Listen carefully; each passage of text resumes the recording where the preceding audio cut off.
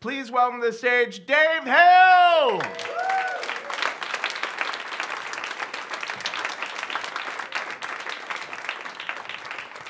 Hi, how are you? I'm incredible. Thank you.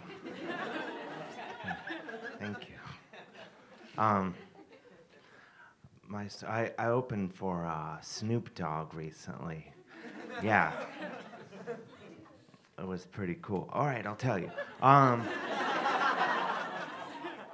No, so Snoop Dogg was doing a show in Austin, Texas at Austin City Limits. Moody Theater, like legendary venue, really cool place. So the show was supposed to be Snoop Dogg and a local Austin soul band. And you're like, well, that sounds like the greatest show ever. Like, you can't make that any better. But then I guess the promoters were like, no, let's take this to the next level. What if we get a comedian from the suburbs of Cleveland on the show? And so they call me up. And they're like, Dave, do you want to come down from New York and open for Snoop Dogg? And I'm like, yeah, no one in my family's ever done that before. My dad's going to be so proud. That's why Grandpa fought in the war. And so I get on a plane, I fly the fuck down there. And I get to the theater, and it's sold out, like 2,000 people. And admittedly, like most of them are like post-grad kind of like investment banker types, but the cool kind that still keep in touch with all the guys in the frat. And and they're out just rocking, you know? And so I go backstage, and backstage is like packed with people milling around.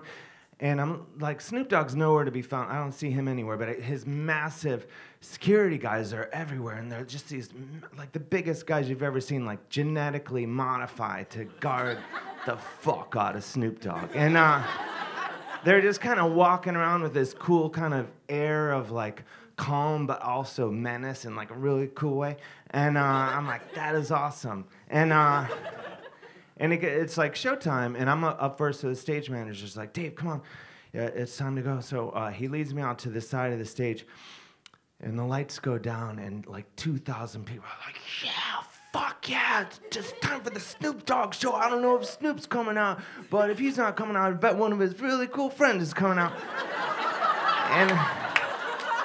And I'm just standing there on the side like, let me at him. And I'm waiting to go on, like, come on.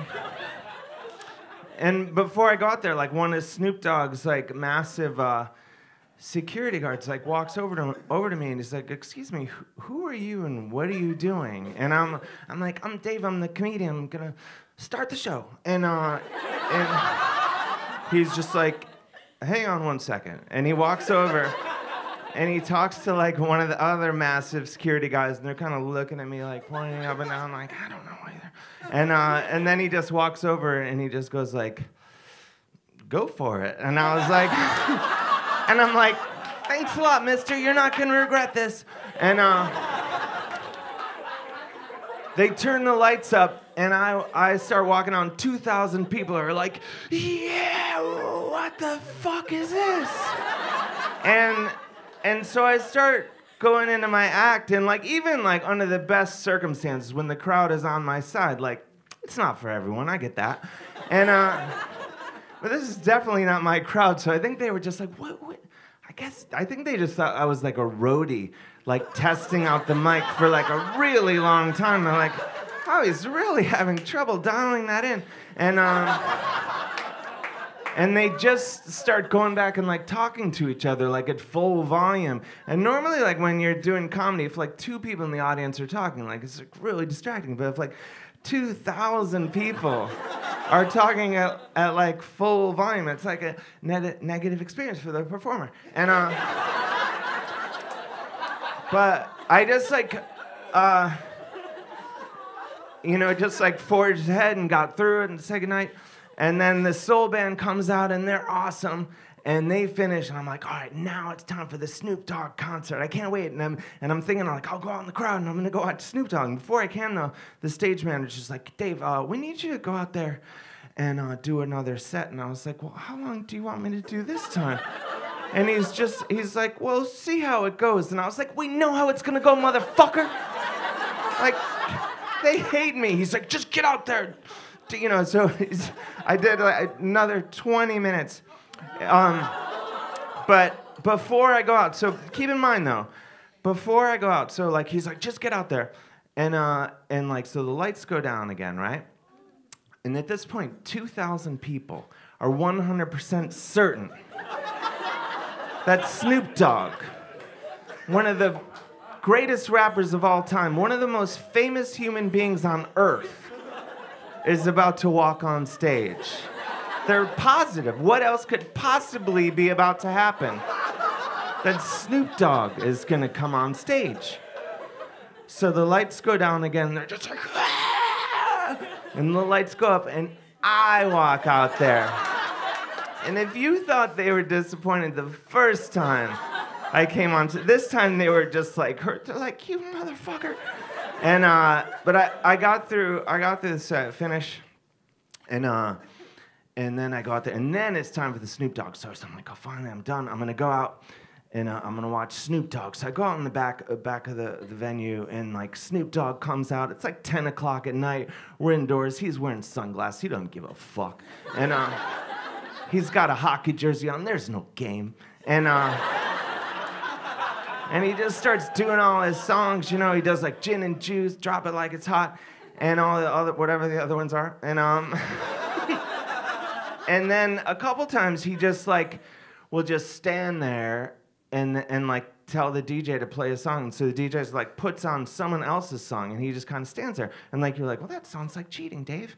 And but like for example, like the DJ plays "I Love Rock and Roll" by Joan Jett. And you're like, well, yeah, that's like a really great song. But trust me, when Snoop Dogg is standing there doing absolutely nothing while it's playing, that's the best fucking song you ever heard.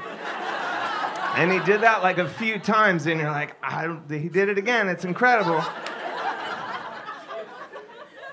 And then like he's got these girls that run around, and they shake their butts, and that was really nice. And then he's got like this guy with like a big dog, like a mascot head, like a dog's head, and he's getting people even more excited than they already were. And then every couple songs, like the guy with the dog head on would strap on like a 6-foot-long like dog dick, like stuffed animal dog dick, and just start whipping it all over. He's doing helicopters. He knows what I'm talking about. And he's just whipping the dog dick all over them and just like throttling people, smacking people. People were like flying all over the place, getting hit. And you're like, well, that sounds horrible, but trust me, if you're there, you're like, I was just like, get out of the way, I want to get hit by that dog dick. And I'm like, go up to the front, I'm just getting just throttled, like whipped around like a rag doll by this massive dog dick, you know? And I'm like fading in and out of consciousness. And finally I was like, I got to take a break. And so I go to the back of the venue, and I'm standing there, you know, watching Snoop Dogg in the back, and this guy walks up to me, and he kind of looks like a villain from like a John Hughes movie, right? Only now he's all grown up and has like a job and stuff. And he's like, hey, you're that guy that was up there, right? Like he doesn't even say like comedian or even performer or even roadie. He's just like, you're that guy. And I was like, yeah, that was me. And he's like, so what was the idea? What did they tell you to just go out there and confuse everybody? And I'm like, well, no, I'm a comedian. I was just doing my act. And he's like, no, drop it. Tell me the truth. Did they just tell you to go out there and make everyone really uncomfortable for a really long time? And I'm like, no, like I'm a professional comedian. Like that's what you saw. I travel all over the world, and that's how I make my way in life. And he's just like, yeah, well, me and my friends didn't laugh once. And he just kind of backed away, and I was like, could have done without that. And then I was thinking about it, and I was like, maybe he's right. Maybe the reason I was asked to do this show was to just like kind of stretch out the night and like keep the bar open and make people so uncomfortable. They're like, oh God, I need a drink. Can you drink? Oh, I get it. So, and I'm like, maybe that was the thing. I'm like, maybe I should just start marketing myself that way. Like, double your bar business. Hire Dave Hill. Like, he'll drive everyone to drink. And I'm like, oh, this kind of sucks. I feel kind of used. And so I was like, oh, I'm just going to, after the show, I'll just go get my bag and I'll go back to the hotel. So the show finishes and I'm kind of bummed out. And I go backstage and I was like, well, I still haven't met Snoop. I have to meet Snoop Dogg, right?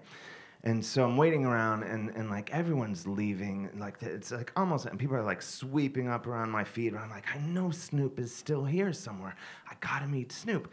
And so sure enough, finally I hear like doo doo, and it's like the security guards, so like Jurassic Park, right? And like there's a glass of water by me, and like the rings are going, you know. And I'm like, oh my God, he's coming,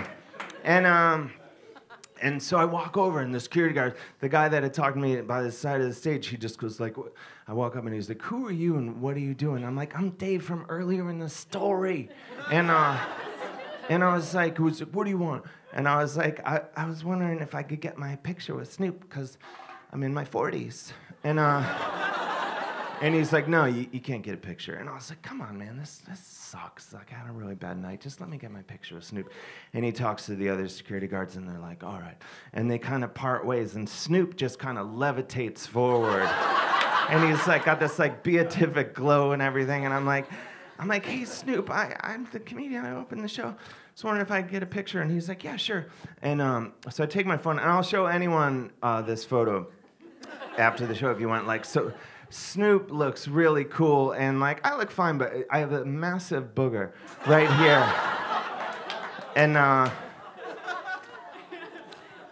But I'm, you know, and so I'm like, all right, thanks a lot, Snoop. And I start walking away, and Snoop starts walking the other way, and he gets about like 10 feet away when he goes, excuse me, stop. Did anyone see that like old 70s Coke commercial with Mean Joe Green?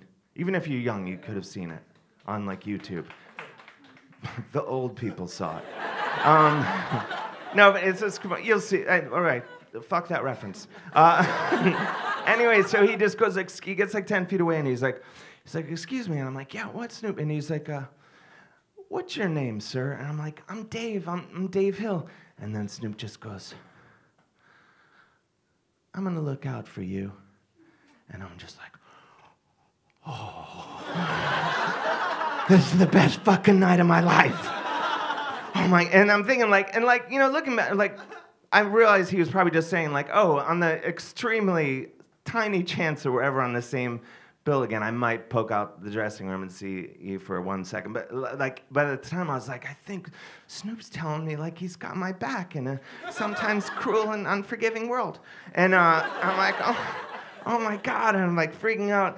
And I turned to him like, I'm gonna look out for you too, Snoop. Only he's blocks away at this point. Anyway, thank you very much. Bye.